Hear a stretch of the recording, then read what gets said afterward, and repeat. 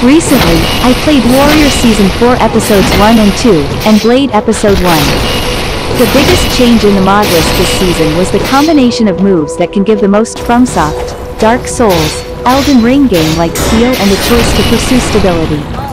We'll talk about the stabilization part later, and first of all, let's talk about the combination of a moveset that can give a game-like feel to FromSoft, Dark Souls, Elden Ring.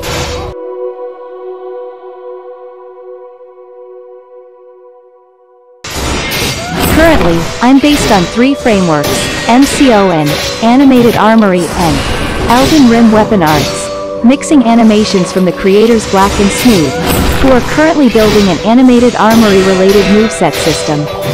This combination is characterized by the following advantages.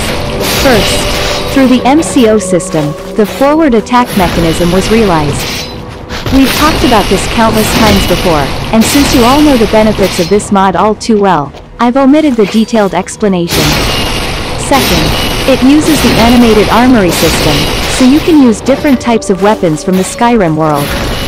The mechanics of DAR and MCO further maximize the advantages of the Animated Armory mod that diversifies weapons.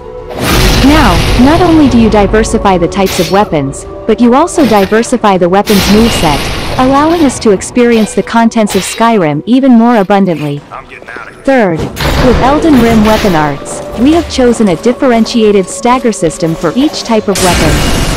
With the advent of the current SKYSA and MCO mechanisms, numerous animation creators have also appeared. Thanks to their efforts, we now have a huge selection of movesets to choose from. However, it is true that the development speed of the stagger system was slower than that of the attack moveset. There are many stagger-related mods. But the reason I chose Elden Rim Weapon Arts is because SKYRIM's stagger system that exists to date as a single system and relied on only a few common stagger animations. However, Creator Black assigned a stagger to each attack moveset.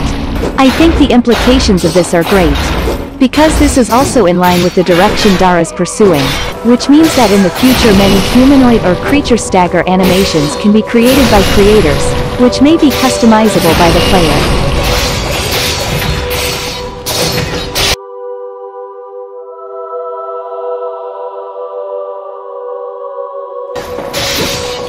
And I think it was a good opportunity to think about this stagger recently. I want you to think about action movies, too.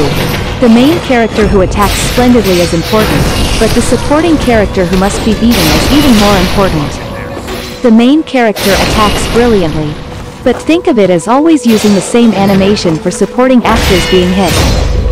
SKYRIM has always been that way. This definitely needs to be fixed. Because, in a way, I think that the game is also somewhat similar to the movie you direct.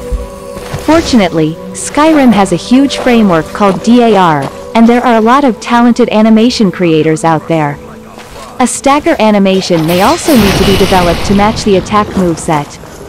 Above is a brief description of my thoughts on the MCON, Animated Armory and Elden Rim Weapon Arts combo and stagger. Thank you very much for watching the video till the end. Subscription like notification setting is very helpful for channel growth. See you next time.